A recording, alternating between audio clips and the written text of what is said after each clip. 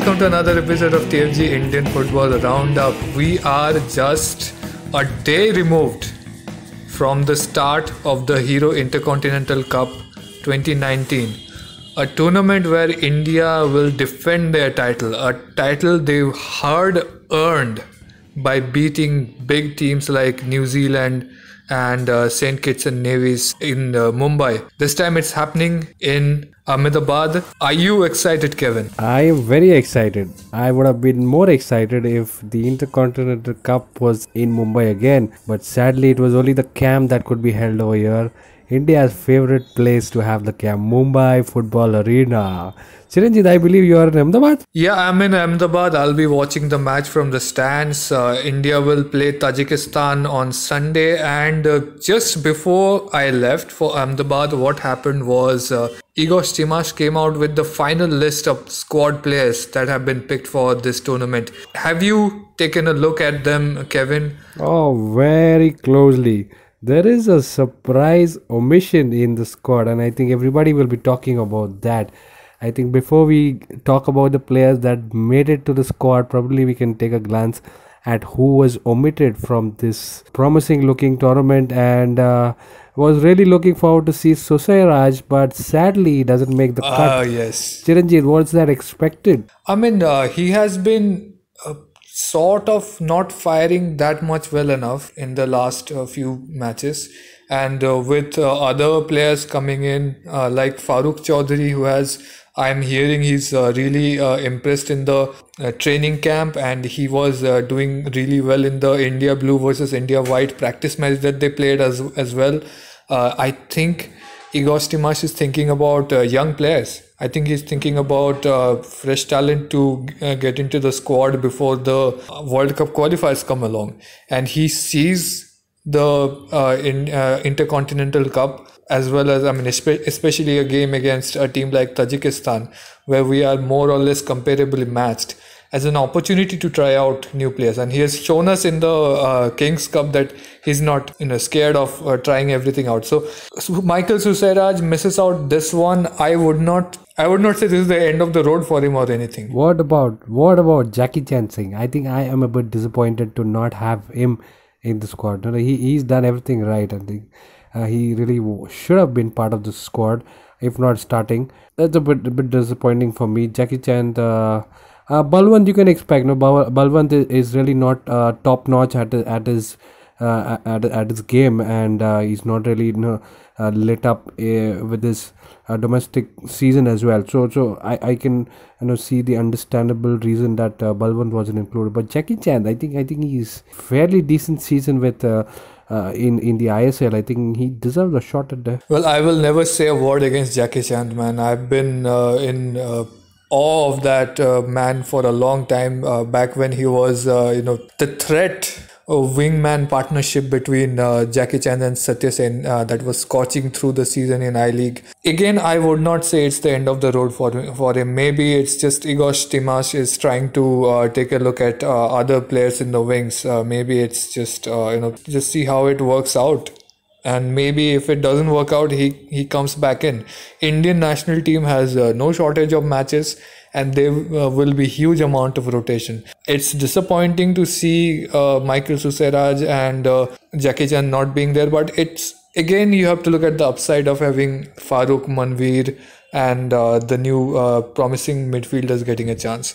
Narendra Gehlot also gets picked up. I think he's the star pick. Great to have him. He missed out in the previous game as well. So this is a great shining star up on his sleeve there, making it to the national squad. Hopefully he does get some field time there. Goes with the theme of giving the new youth players a chance as well, because he's the second Indian Arrows player that has gotten into the national team setup, national senior team setup. And it just looks like there will be many more to come. I mean, I'm actually, for the first time in many years, I'm actually just curious about what happens when the SAF championship comes along, because if Igor Stimac is using this much young players in a competition like the Intercontinental Cups, what is he going to do when he has all the incentives to send another under 23 team or under 21 players to a SAFF tournament. Everything goes along with the team until you arrive at this name. Anas, coming back from retirement, everything just moves out of place when you see Anas's name right there, among the other upcoming players, and that just makes you think, what exactly is in plan, having him coming out of retirement and playing this tournament. So it's clear that he is part of the major plan, and he looks like the starting player. But what could be the immediate next step for Anas there? It's just him giving us a better defense against a team like Syria. I think that's just what it is. We need somebody like Anas Todika to be there with Sandesh Jingan in the central defense to safeguard against good, strong Middle Eastern teams that are way better and are expected to have like 60% possession. There are times when you have to try out the young players, and there are times when you have to rely on your experienced players to get you through a game. Ultimately, it's about winning games, right? I mean, don't get this wrong. Igor Stimac is being universally praised by fans all over, fans and critics all over. But if India for some reason did not beat Thailand, if they lost after Stimac made 7 or 8 changes, there would be a sizable number of fans just calling for his head already. Because that's what happens. A coach makes one wrong step and loses like 3-4 matches in a row, and everybody will start calling for his sacking. So Igor Stimac has to play that balancing game. He has to get us wins at least. Like I'm not sure if India will go into Intercontinental Cup as favourites to retain the title. They probably won't. But we need to notch up a couple of good victories so that we can look back at this tournament as something we got. A few ranking points as well. Yeah, talking about having a new fresh set of players coming in. Roland Borges, he's back into the mix, and that is not very clear. When we've taken a step ahead to have that new central core of the team, Roland Borges makes a sudden appearance there. I don't think he is expected to play any role, at least a major role in this tournament. He is just one of those players who was forgotten in the last camp, and then all of a sudden he makes it through and he is part of the squad. There's a lot of competition here in the central midfield. We're talking about Brandon being there, Thapa, Amarjeet. Obviously, he is just making a name for himself in every team that he's going to. Roland Borges, just suddenly doesn't look like he does belong to the core central team here. Well, he might be the guy you bring in when you are 1-0 up after 65 minutes. And the opponent team is attacking and playing a physical game, and you need to do some damage control.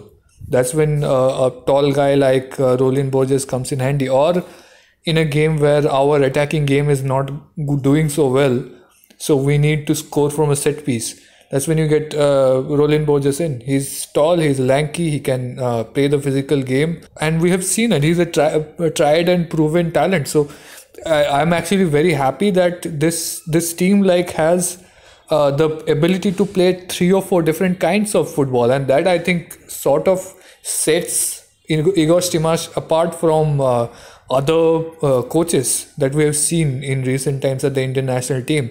I mean, you knew what Stephen Constantine was going to do with this team. Yeah. But Igor Stimac, you just don't know, because he's going to give you 3 matches and 3 different kinds of football. And I like that. I don't think we should be expecting India to play tiki-taka or like something that aspires to be tiki-taka every game, because sometimes you just have to grind it out. Yeah, rightly said. Possibly that's the whole idea, to have the varying challenges that these strong teams are bringing into this tournament.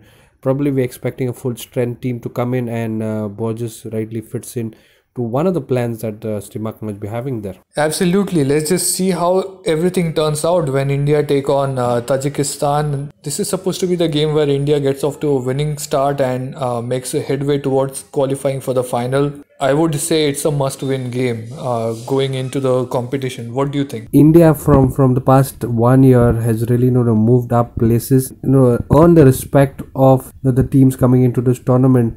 and rightly so. And that performance at the Kings Cup under a new coach, there's just a whole lot of new ideas coming in and pouring in from the new head coach. So I'm really looking forward to all three matches that we're going to play, and that just makes it more interesting. Maybe if we stretch our logic a little bit, we can put a grudge match angle on the Tajikistan versus India match, because most of the players of Tajikistan national team are from FC Istiklol, and Bengaluru FC were beaten by FC Istiklol in the AFC Cup. So maybe this might be our chance to set the record straight a little bit and get a good couple of FIFA ranking points in our table. So let's hope. If you are around the city, please go and buy your tickets and watch and support the Indian national team in the stadium. Otherwise, the match will be on Star Sports 2, Star Sports 3, Hotstar, and at the rate TFG Football on Twitter will have a running live commentary. And while the Sunday night will be full of back and forth on the field, we have actually seen some off the field back and forth happening between two of the important sides in Indian football, I would say, the All India Football Federation and the I-League clubs. AIFF President Praful Patel met the I-League clubs in New Delhi after this was the meeting that was a long time coming, that has been demanded for months. It finally happened, and there was a lot less combative attitude between the two sides when they finally sat face to face. Praful Patel came out and said I-League will carry on for now. That's what he will try to do to get AFC to agree to that I-League and ISL happen as they are now for the next 2-3 years as a transition period, and in the meanwhile they will try to work out a solution where a unified league of some sort can happen. But while the matter was presented to the media and fans as a continuation of what we have today, in actuality it seemed like they were turning the entire league structure upside down, because Praful Patel came out and said I-League should be recognized by AFC going forward, which just jumped out as a very strange thing to say, because I-League has always been recognized by AFC as the top division league of India. So for the AIFF president to get AFC to recognize I-League again, it must be that I-League would be de-recognized first, and that would happen if ISL is given the status of the top division league and the AFC Champions League qualifies slot that comes with it, and then I-League is again worked back into the system by maybe it gets the same status that ISL has right now as a knockout cup or whatever. I don't know. It's a bit weird equation to try to pull off. The bottom line is, even though it looks like everything is the same and it's going to continue, it won't be the same, because I-League's importance and the club's commercial viability will be greatly reduced if I-League loses the top division status. But then again, FSDL is trying to get ISL the top division status. So right now AIFF is in a bit of a conundrum, because they have to try to please both sides here. And then the I-League clubs had their own meeting and they came out with a statement saying, okay, whatever AIFF said, we are ready to wait for another 2-3 years and have I-League and ISL happening simultaneously until something can be figured out. But we're not giving up our status as the top division league, and we're not giving up on the AFC Champions League qualified slot that is given to I-League champions as of this moment. Now all the eyes are turning to the AIFF Executive Committee meeting on 9th July, which will take a final decision on how AIFF will proceed on this matter. Kevin, your early thoughts on what's happening? Right now, just unbelievable that this happens in Indian football, or no, is that even possible? Is this something that we see on TV on a daily basis? Something that is like a fiction, but no, this is absurd happening to Indian football, where what the things that were working well about 5 or 6 years back, prior to 2014, or even get back to 2007 when the I-League announced, Slowly, all of a sudden, you have a picture change and you have a new entity come in. The ISL comes in to start to take the attraction away. I-League loses the genuine aspect that it had about football. All of a sudden, you're talking about football, but it's not about the top flight football. It's about something that was not recognized in the first instance. And just a year back, you get recognition for the ISL, and all of a sudden, the genuine product that was out there, that was deserving for much more attention, is not getting any. No, is just completely disregard for what I-League has done to Indian football, and we see heading towards a direction that we all know is not going to be pleasing to anyone who's a fan of Indian football. No, be it an ISL fan or be it an I-League fan, totally unbelievable.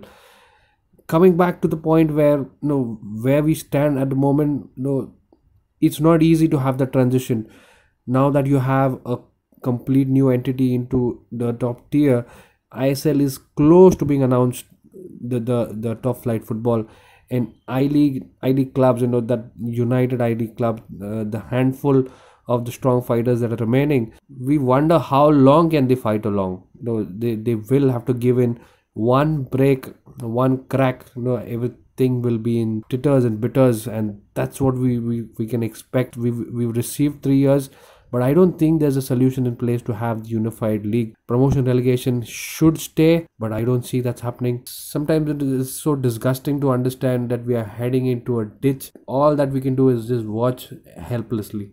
Chiranjit, the complete it's disregard for what I-League was and what it has come to this moment. This is difficult to digest at the moment. You do seem to be taking up the worst case scenario that is possible from this.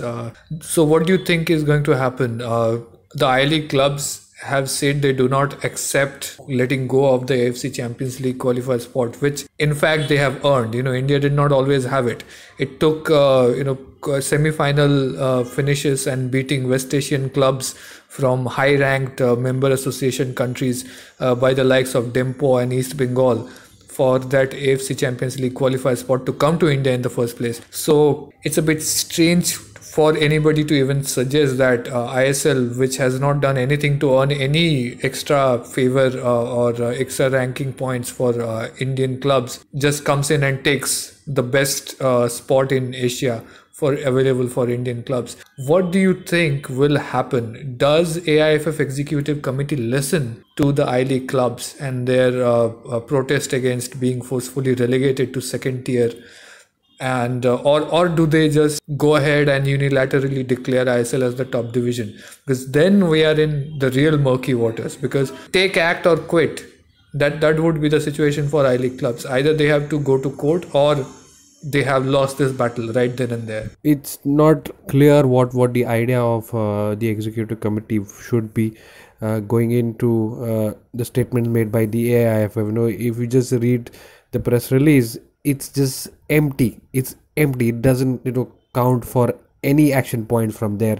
Just reading the list of demands or the actions that are expected from the AIFF, what the United I-League clubs have said, I think that is what to be discussed in the executive committee. I don't see anything drastic again, just like we discussed last time. We might see one point where we see a timeline given to this action that we're calling as the unified league. Apart from that, I don't see any drastic announcements coming in the way of the newest season that probably will kick off another 3 months from now.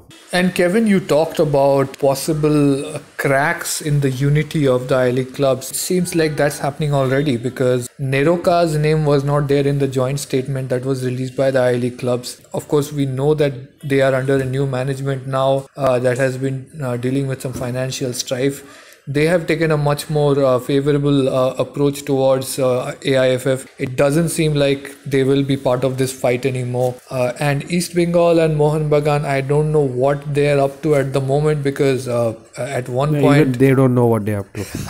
Very well said, because I have always said, if you're going to be against the establishment, you do not count East Bengal and Mohun Bagan as your biggest allies, because those two clubs over the century have always thrived with the establishment. The last time they were anti-establishment in a true sense, that was before independence. And I would say if somehow FSDL goes and gives them a sweet deal, they will slide into ISL even now.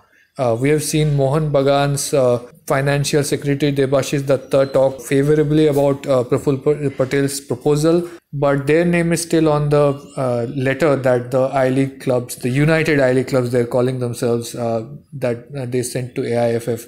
So I don't know about the status of these clubs. Maybe East Bengal will be more committed to this cause of forcing AIFF to create a unified league because Quest is calling the shots.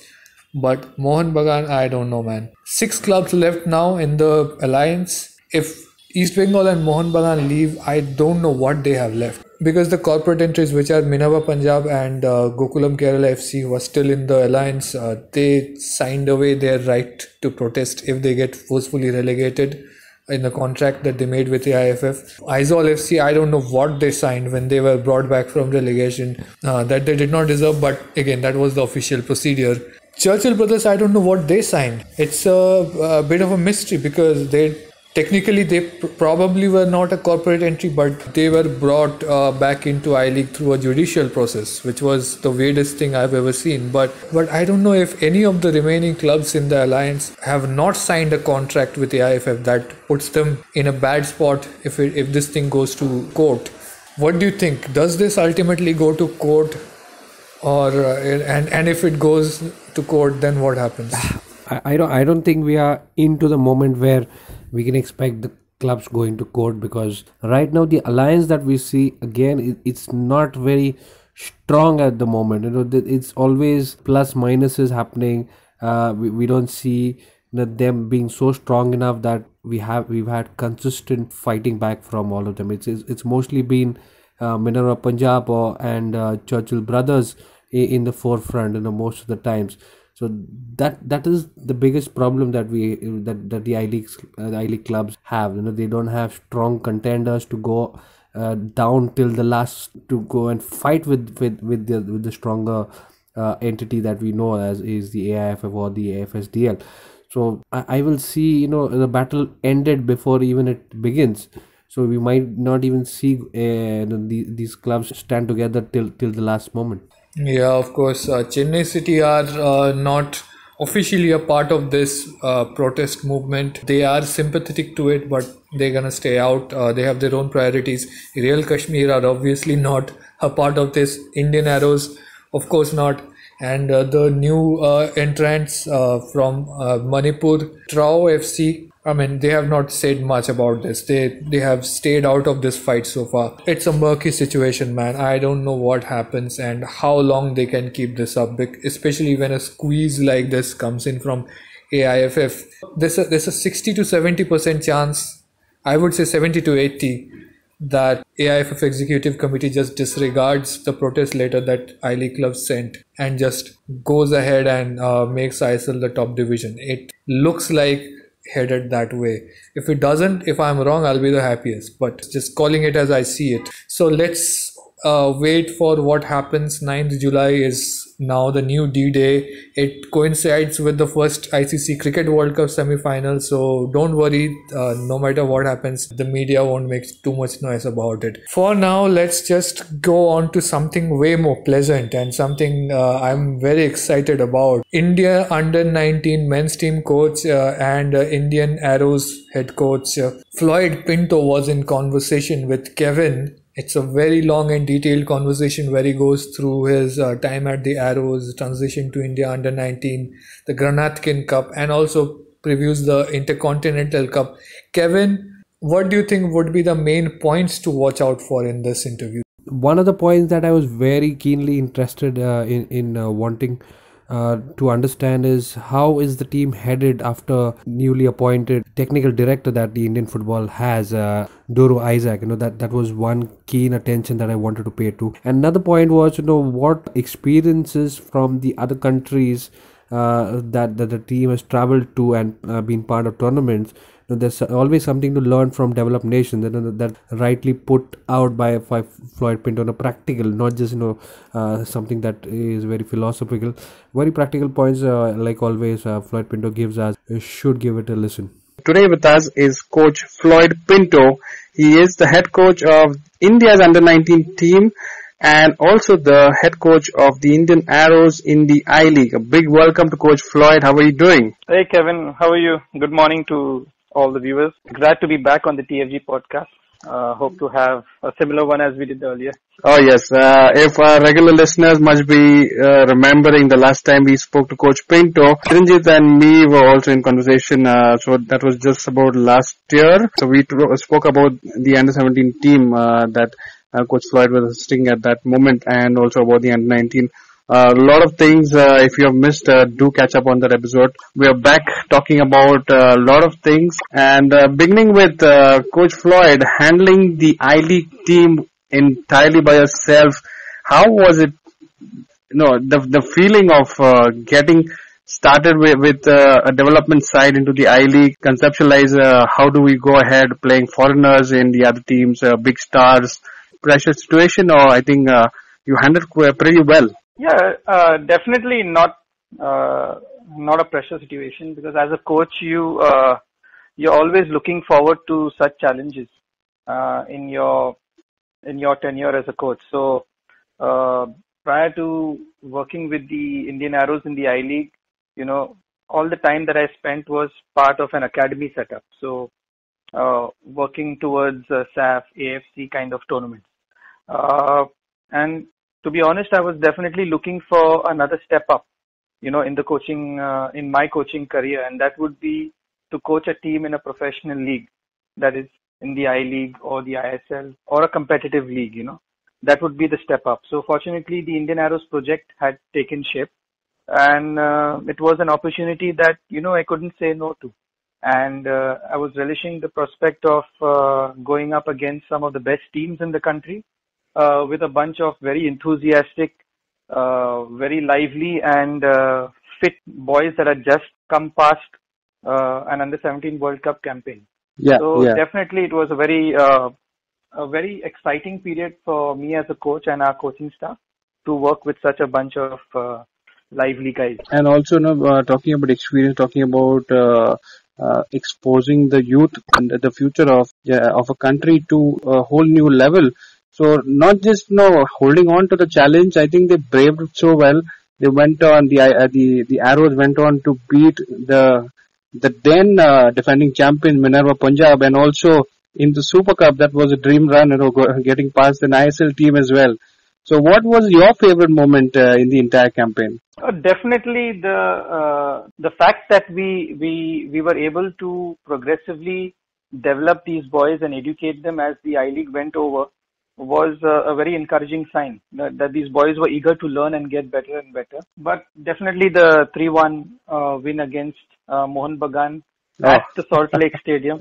Yeah, at the Salt Lake Stadium with the last game of the season. That entire setup of the match and the result and the way it happened, definitely it stands out as one of the best moments in the I-League. And also it received some good recognition from the fans that attended that game as well. Yeah, the fans, like I said, and our boys have been mentioning throughout, the Indian Arrows, we are like the home team wherever we go. We've never had like a home or a away match. Every match where we go, we've had support in some form or the other, be it an online support or be it people coming to the ground and watching and cheering for us. So we are received with a lot of love and affection wherever we go. So that's been a very encouraging sign, that the Arrows have been able to reinvigorate that kind of support of a football fan towards a youth development team and towards the I-League in general, which was very encouraging. So the Arrows, just for the record, finished 8th in the I-League, and that's really not a bad record, going by how the team has progressed from a year playing into the I-League. The project of the Arrows was revived again. And again, matches like the Real Kashmir game where 2-2, the scoreline did say 2-2, but the equalizer that came in the last moment, these were highlights of the entire campaign that just proves that these boys are capable of much more. And yes, so moving ahead into the under 19, where last season the under 19 traveled abroad, faced a lot of teams, some top teams in and around the globe, and also to the transition from the Arrows to the under 19. And recently they did play a tournament, the Granatkin Cup. So what was your experience and the boys? What was majorly looking forward before you headed into this memorial tournament, which is played, I think, annually? It is played annually. In fact, they had a break last year because of the World Cup being hosted.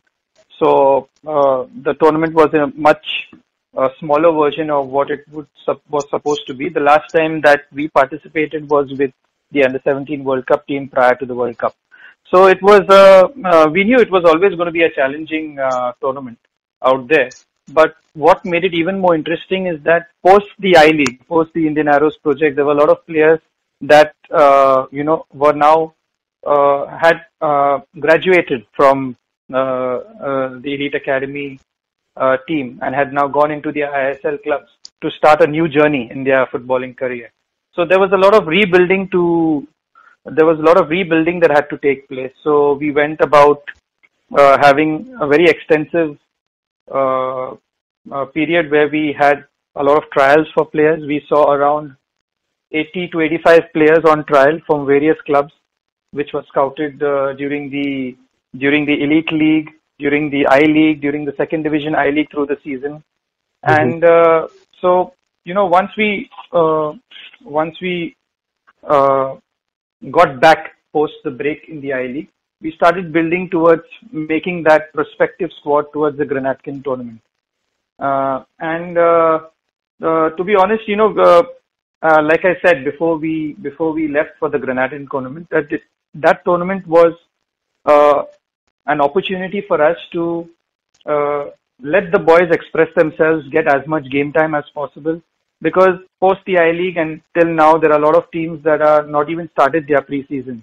So we don't have any competitive games to play out here except that we play against each other.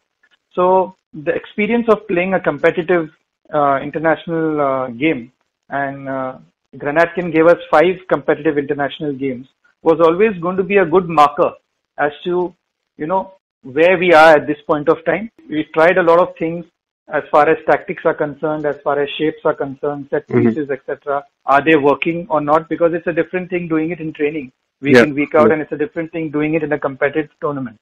So we were very open with the boys, and we tried to make them feel as relaxed as possible to express themselves as much as possible.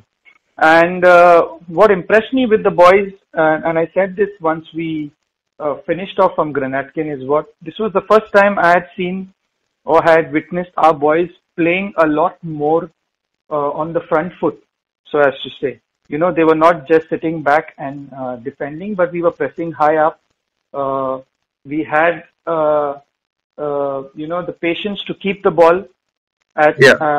I think it's fair to mention the game versus Kyrgyz Republic here. So the second minute was when India lost the man, and for most of the game we played with 10 men, and we were able to reach the penalties. That shows the character, the maturity that the players have got into them. Yeah, as far as that game is concerned, I think we created enough chances to win about 3 or 4 football matches, clearly. In 90 minutes, and being a man down, we even scored a goal, to take the lead after creating a lot of chances. The fact that we conceded late on, we were disappointed that that we lost concentration and allowed Kyrgyz Republic to get back in the game. But we got to know a lot about the boys that we had, both in a positive sense and maybe a negative sense. Maybe some boys are not cut to make it to that level. But what was more impressive is that now, I'll take you back to the reference in the I-League. A lot of people have told us that we did really well in the I-League, and we finished off very well. But what was more satisfying as a coach for us is that we were able to change the mentality of the boys to not just being a team that defends and counterattacks, but progressively we made the boys more comfortable in possession. We educated them towards even the smaller things like, turning with the ball, dribbling with the ball that they weren't used to doing in the last few years that they were training. And we slowly started taking control of games by keeping possession, creating more chances, and eventually scoring more goals. So at the end of the I-League, we were happy with the progress that the boys had made. And it was a success for us as a coaching staff that we were able to change that mentality. Yeah. This adds up 11 different goal scorers in the I-League. That just shows the goals are coming in from all directions. From all directions, yeah. And that is one of the, we had players like now, Prabsukan Gill, we have Narendra, Jitu, Sanjeev, Amarjeet. We are banking on these boys now to smoothen that transition with this under-19 team as well. Because, we don't want to start with square one again, going back to what this team was at the start of the I-League. We want to start with how this team finished off the I-League, progress further. So you cannot judge the mentality of these boys, especially new players coming in, players that were not part of the Arrow setup, coming back into the Arrow setup. You cannot judge the mentality of the boys unless and until you play some competitive matches. Right. Apart from the first game against Russia, and there were a lot of factors that affected the way the boys played, every other game we took the game to the opposition. We weren't sitting back. We played an open game. We were comfortable pressing high up. We were comfortable keeping the game open with the opposition. We kept the ball possession. The transition was much better. We were creating chances. The only thing that we were missing was the finishing touch. Scoring some more goals would have helped. But that change in mentality in the boys is what I take from that Granatian tournament. Yeah. And now the boys know, and that they themselves as a group have established this is how we are going to play henceforth. And that is more satisfying. So now from the tournaments henceforth, we can now progress much further, play a much more progressive style, play a much more possession-based style, and the aim would be now to start creating more chances and scoring more goals. Yeah. So just coming back to your point where you mentioned the number of games that we play in the I-League and also heading in to tournaments abroad. Between that, there is a lot to be done, a lot more expected. Now, what is your experience from taking some learning from the stronger nations that you faced? Is there a domestic system that is slightly helping the team to play more competitive games, or is there something that that can be filled up over here? Because it's always a good experience to know what the developed nations are doing different than where we could be lacking. From our experiences going abroad, there is a big difference in maybe a team abroad when they are under 16 and when they are under 19. The transition that they go through, they literally become boys to men. Because the amount of competitive matches they play, not just at youth level, but also for their respective clubs at senior level. And there are a lot of countries that are Asian countries. I'll just keep it to the Asian countries. Even the West Asian countries and the South Asian countries have their players now training with very renowned academies in Europe, training at a higher level than what our boys are training out here. So that transition from under 16 to under 19s, and eventually when we play against them, it's just the experience of playing more competitive matches. Yeah, so the number of matches and number of competition that they play is very desirable. Because we've observed in our boys that throughout the 5 matches, there's a constant improvement from one match to the other. And it's no rocket science, but as they play more and more matches, they keep getting better and better. Add to that the weather, add to that the quality of the food out there, the nutritional aspect, all these kind of things add up to the overall development of the player. What about technology, coach? Is there a technology bit help that we are getting that wasn't present some time back? Is there a difference that that could be made if we received the kind of technology that the other developed nations are using? Yeah, we are definitely trying our level best to do whatever is in our capacity. We've raised the level of video analysis. ever since I've been there, maybe for the first few years, we didn't have a video analyst, but now we have access to video analysts. The other thing that we've managed to improve is the communication between the first team, the under-19s, the under-16s, and the under-15s as well. So there is a lot of knowledge sharing that is going on between all the teams right now, and whatever is used maybe at the senior national team level, if it can be implemented at the under-19 level, it helps bridge the gap in between the under-19s and the senior team as far as player knowledge is concerned, as far as using technology is concerned. There's a constant effort being made, to try and be as progressive as possible. But it's not that we are cribbing out here. We are trying to do the best as much as possible with the facilities that we have. If we don't have it, then we don't have it. But we make maximum use of the facilities that we have. Being in Odisha right now, we have a very good environment to train. The only drawback being that we don't have any practice matches or any friendly matches, good competitive matches. So these kind of tournaments like Granatkin are of a big help to us until and unless maybe the I League and the ISL teams start their pre-season, where we can start playing a good competitive matches with these guys, and get better.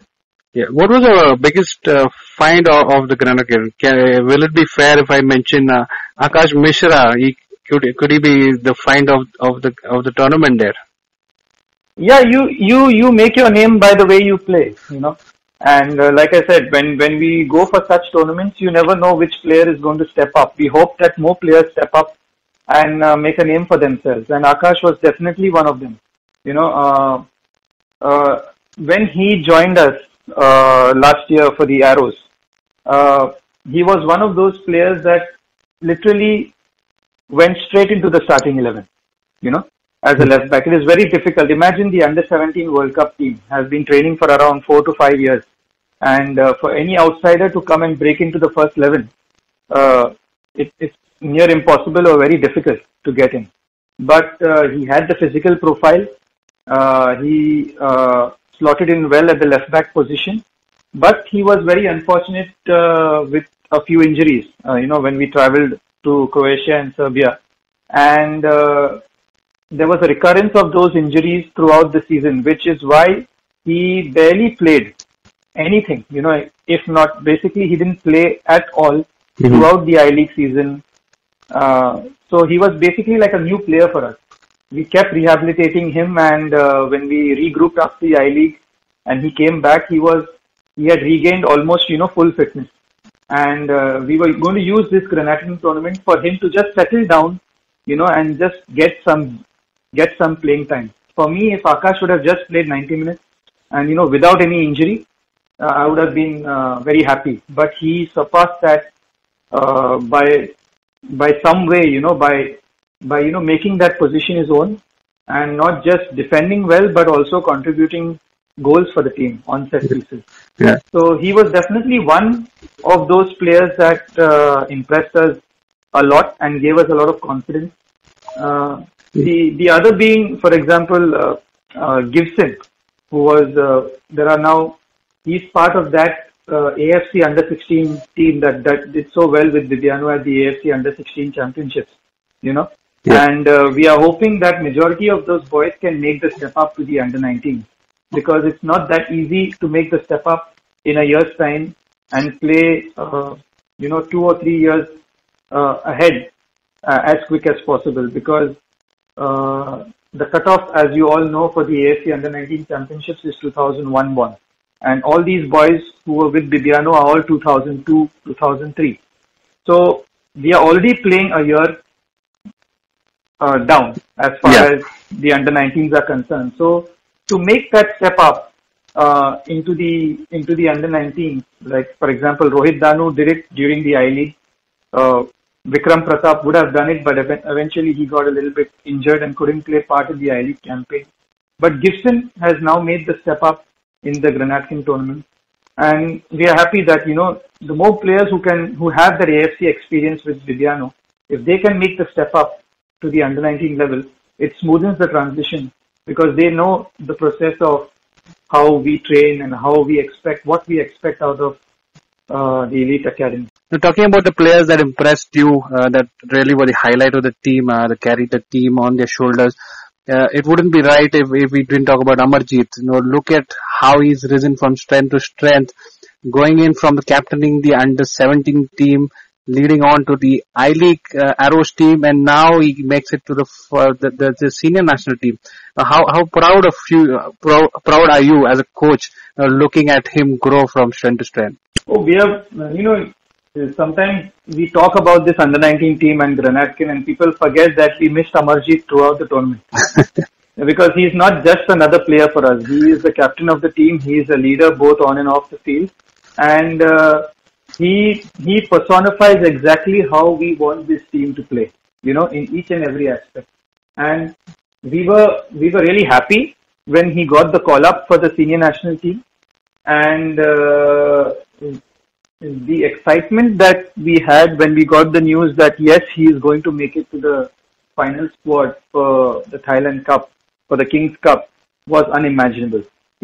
Part of us was a little bit sad because, we've lost one player for the Granatkin tournament, but majority part of us was like, yes, we're going to have the first Indian Arrows player, the current crop of Indian Arrows players to represent the senior national team.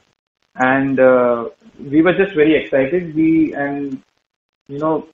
had a conversation with the senior team coach as well as, how impressed he was with Amarjeet, and we were more than happy that, he's representing the senior national team.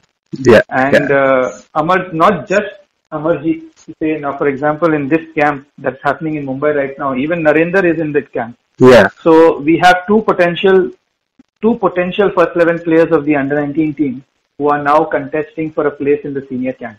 So the more the amount of players experience that level of football, because the senior national team coach Igor Stimac is also trying to progressively change the playing style of the national team, which is similar to what we want to do here with the under-19s as well.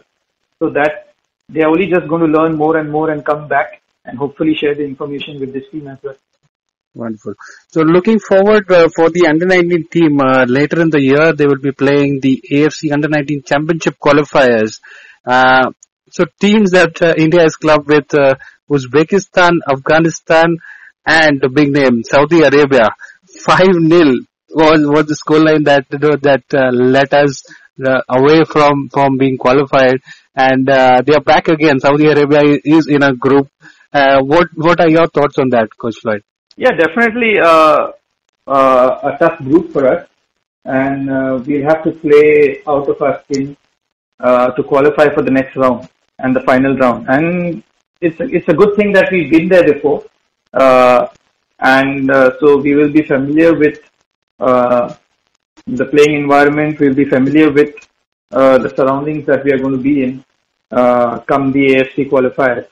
And definitely we've already started preparing for that already, and hopefully this time we can churn out a different set of results, a combination of which that can help us qualify for the final. The Indian national team does have a newly elected, appointed technical director, Doro Isaac. And on that note, Coach Floyd, this is something very interesting that I think will be out there for everybody to learn. So having a technical director in place, how does that help streamline all the national teams? Talking from the senior team going to the under-23, the under-19. So is there a way that a philosophy is followed for all the national teams? Is there something as a meeting or a workshop that comes along on a daily on a regular basis that helps have the teams play a similar style of football? Could you shed some light on that? See, you mentioned it perfectly by saying streamlining the process. And at this moment of time, Mr. Isaac Doru, the one thing that I'd like to say, he's very communicative to all the national youth teams, and we talk on a regular basis as far as what he requires from us as head coaches of each and every national team. And the idea right now is to streamline the process as to a lot of various factors that will together help us identify a clear philosophy towards how we want the national youth teams to play. We want to do a lot of things over a period of time, and at this point of time, it's just getting all the head coaches and all the coaches together. A lot of brainstorming is going on right now. A lot of information is being collected right now with all the youth teams and all the coaches involved. And over a period of time, we will definitely develop a way in which we want to profile a player for the national team, a national youth team. We will also develop a definite philosophy as to how we progress from the under 15s to the under 16s and to the under 19s. And definitely it will be a more open system where the national youth teams and the clubs are working in unison, to find success at the SAF and AFC level. So I already see a bit of things in the works already, and it's kind of a mini revolution that we are seeing in the Indian football, and where we see a lot more openness about how the teams are playing. Talk about the under 19, talk about the senior team as well. On that note, I would like to hear your views on how you perceived India play in the recent Kings Cup, and it does come on to you of the ideology that a national coach, the senior team national coach, Igor Stimac. Now, what impressed you about him most? What are the things that you found interesting?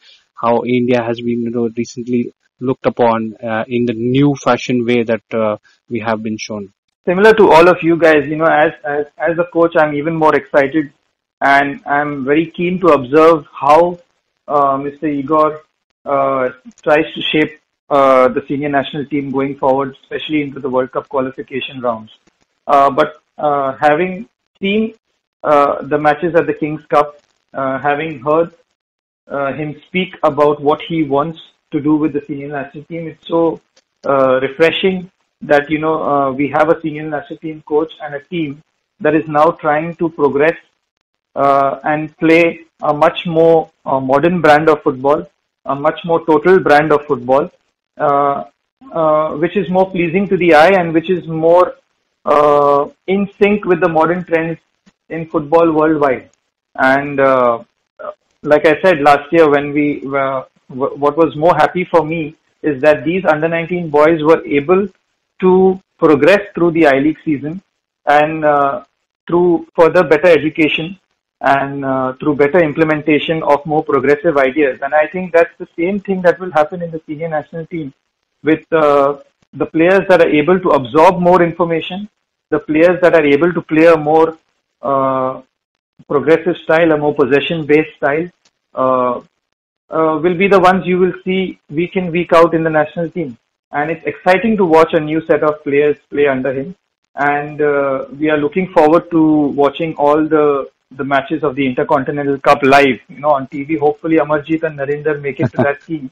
And it will give us a good sense of, okay, this is how our national team is going to play moving forward. And that would give these boys, the opportunity to prove themselves and play that kind of football even in the under 19 level, so that, like he said once, the boys' hard work and perseverance should not go to waste. So if these boys work hard and these boys, actually make an effort to play the way we want in the senior national team, Amarjit and Narendra are examples for them that their hard work and their perseverance is not going unnoticed.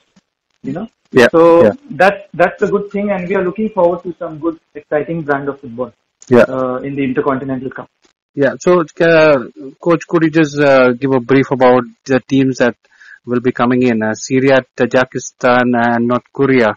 You must have heard about them. You must have have an idea how the national teams are. What can we expect from these teams? What kind of challenges can they bring to us? Physicality, technically superiority. What can we probably expect in this Intercontinental Cup? I think each and every team at this point of time is going to be a big challenge for us, especially with the style of play that we intend to play.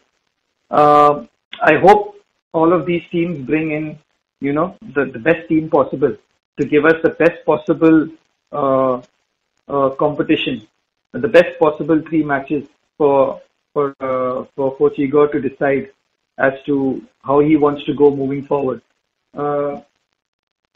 Syria are a big team. Tajikistan have a very aggressive style of play. Their youth teams are one of the best in Asia at this point of time, and that has transitioned into the senior team as well. North Korea are very physical, are very agile, are very athletic. So each and every team is going to provide a stiff challenge for our boys in the Intercontinental Cup, and hopefully we can come out of these competitive matches with a lot more positives moving forward into the World Cup qualifier. So, Coach Floyd, thank you very much for joining in and sharing your inputs about various topics and your experiences, your feedback about players. I'm sure they will be very pleased to know that the words that you had for them, and also sharing in a quick preview of the Intercontinental Cup. We wish you all the best for the upcoming Under-19 Championship qualifiers.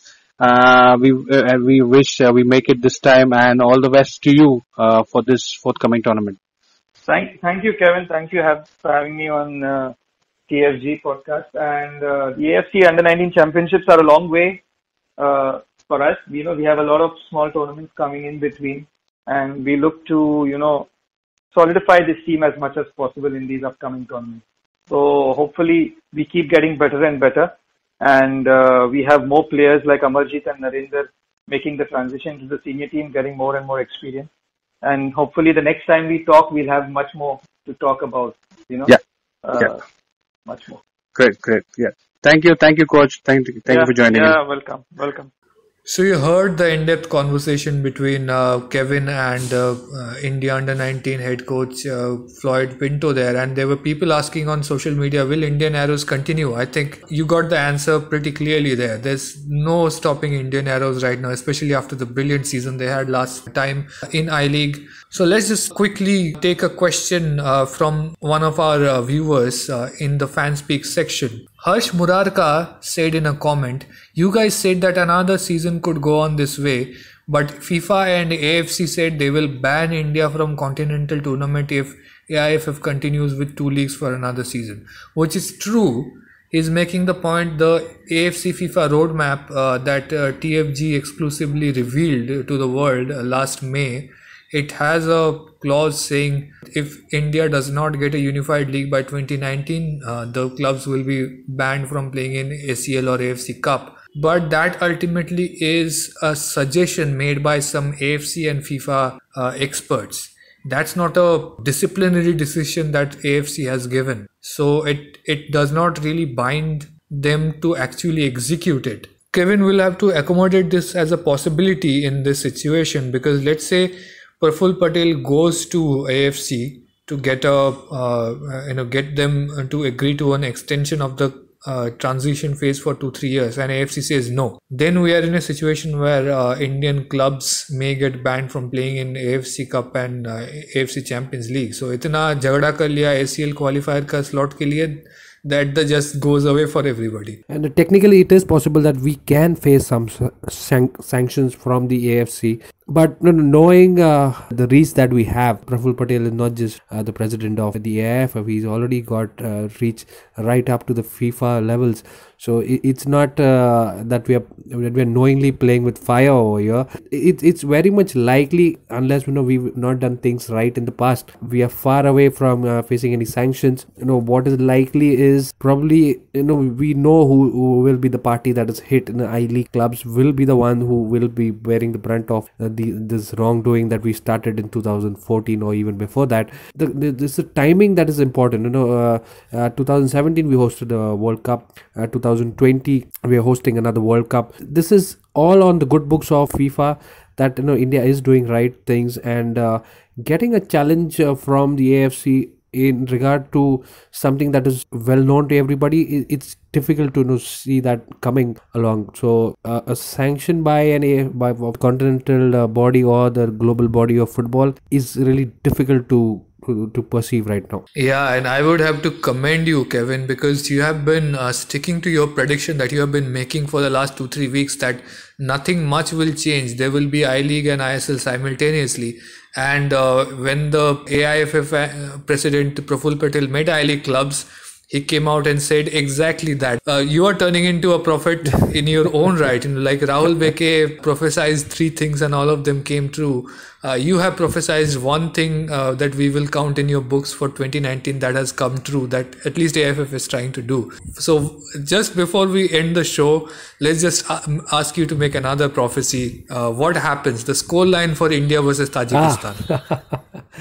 The scorelines is something that really doesn't favor me all the time, but again I will give it a shot. I'm looking at a close game for India, even though Tajikistan is bringing probably one of the strongest side that we can expect. Probably India takes this 2-1. Okay, we have Prophet Kevin going for his second prediction that can come true this month, and if he gets it right, he will be just one short of Rahul Beke. So let's see who gets more predictions right in 2019. Let's get a race going. We will continue that conversation obviously next week. When we come back for the next episode, we will be talking about how things turned out. We have India versus Tajikistan on 7th of July, then Syria versus North Korea on 8th, and Tajikistan versus Syria on the 10th. And we will be back with our next episode on the 11th. 9th of July is the day of the AIFF Executive Committee meeting. So all of that, the matches and whatever happens off the field in New Delhi, those will be discussed in the next episode. Come back for that. Thanks for watching this episode, and do remember to send us your questions, your thoughts, your criticisms, anything that you want in the comment section. We will pick up 1 or 2 of them in the next episode and discuss. Thanks again for watching. Come back next week.